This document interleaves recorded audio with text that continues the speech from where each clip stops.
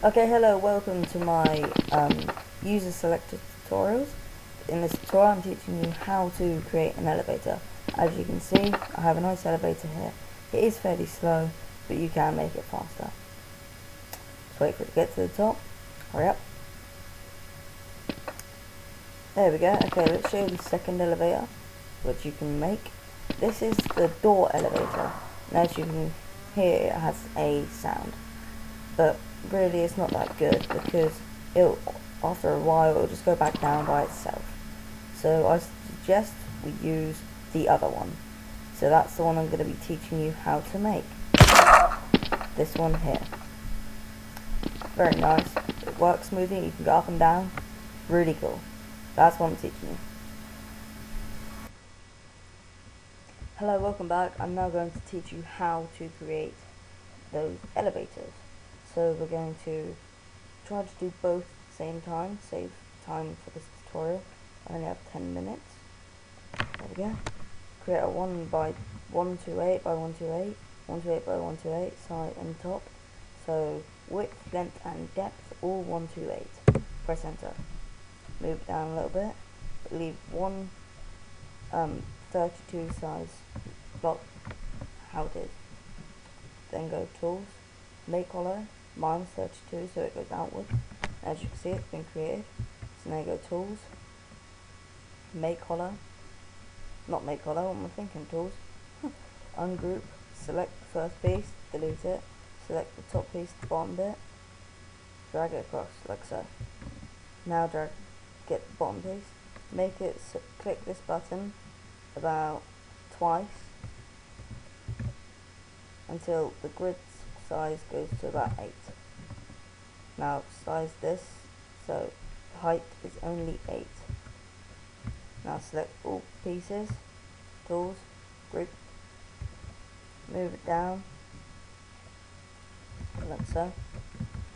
Now press Ctrl T and it should be under, if I can find it, Funk Tank Train.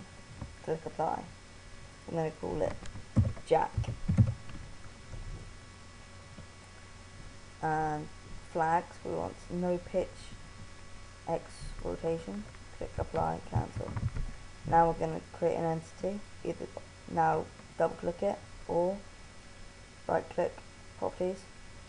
We're going to delete all this and put P, and it should come up with path track. Now click apply, cancel. Move it to the middle of your bottom piece, which should be this bit here. This bit round about here somewhere. Now double click on your path track again, properties. We're going to call it path 1. Click apply. We're now going to copy this path 1 and move it up to about there. And as you'll see a little yellow line like this. Okay, so now with this yellow line you can, now that's called path 1, that should be path 2 if I'm correct, path 3. Let's change it to path 2, shall we? Click apply. Now it will stop and it won't work for some strange reason. I don't know. Oh yes, I do know, obviously. The next stop target, that's path 3. I'm going to put that path 2. Now you see that's connected back up. Then when it goes to this bit, you want it to also go back down. So you go back to path 1. Okay? Now you click on your elevator, click first stop target, to the place that it spawns at, basically. I want it path 1, which will be this one. Now make sure this button here is applied. And grab this little circle here, that circle, drag it down to the middle, like this. So that little X on the bottom piece. Now we're going to move this path track, change the grid size, whoops, move it up a tad till it's the middle. Now that'll work, it'll just continuously go up and down, but you need something to activate it. So, you get the block tool, I'd say about 8 across, and just whack it there, and about 16 down, it doesn't even matter. I already have this texture because I was came prepared. Now, to get that, just click browse, type in button, and it should be this one here.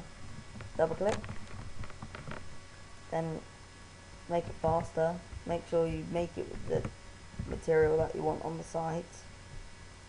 Then click on this, right click, whoops, make sure you have it applied, right click and fit. When you click fit, it will fit perfectly and it will work. So now you click on it, press Ctrl T, and you should find Funk button, this one here. Remember that, put it in your search bar and you should find it, or just go on, tap down the tab button and just scroll up a little bit. We're going to call this button, simple as that. Next we're going to go to flags, don't move, apply, and we also want to go to outputs. Now outputs are really useful. You use them for practically everything. So you go add, on press, our little jack, which is the elevator, will start going forwards. Click apply and cancel. So now when you press that button, that will go up. But once it gets to there, it'll just go back down because it's been told to go to there. So on here, your outputs, add, on pass, jack, stops. So that means when it gets to there, it stops. But if you want it to go back down when you press another button, then you do this. Copy that button that you had before by holding shift and dragging and letting go of the mouse. Then either properties or double click. Next, change the name of it. I'm going to put a 2 in front of it, like so. Go to outputs, delete this output, make sure you delete it. Click add, on pressed. It should be, yeah, jack,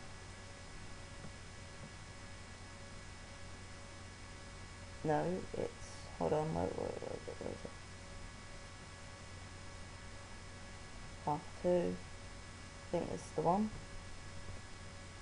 No, it's on pressed, jack, the one I had before basically, start forward.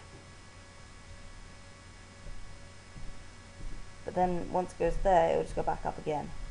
So the outputs, add, on pass, jack, will, stop.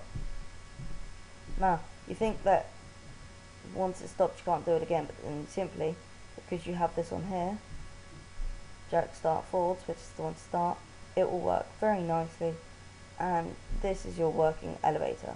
Now we're just going to create the floor. See this X here? That's where the bottom of your elevator is going to go.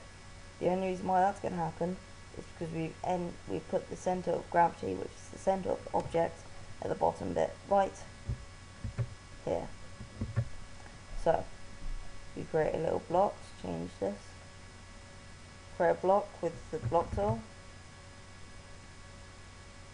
This one. Make it round about there, let's say.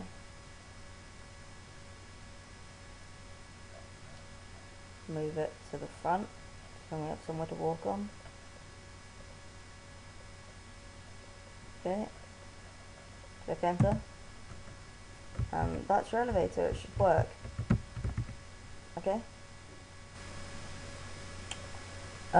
Yeah, almost forgot. To make sure your buttons move with your elevator, you have to make sure that they're parented. To do this, click on the parent. Make sure it's selected on your elevator. So it's on jack, click apply and cancel. Do it for the other button, jack, whoops, parent on jack, apply, cancel. Okay, thank you for watching my user selected tutorials. Goodbye, and hope you keep watching.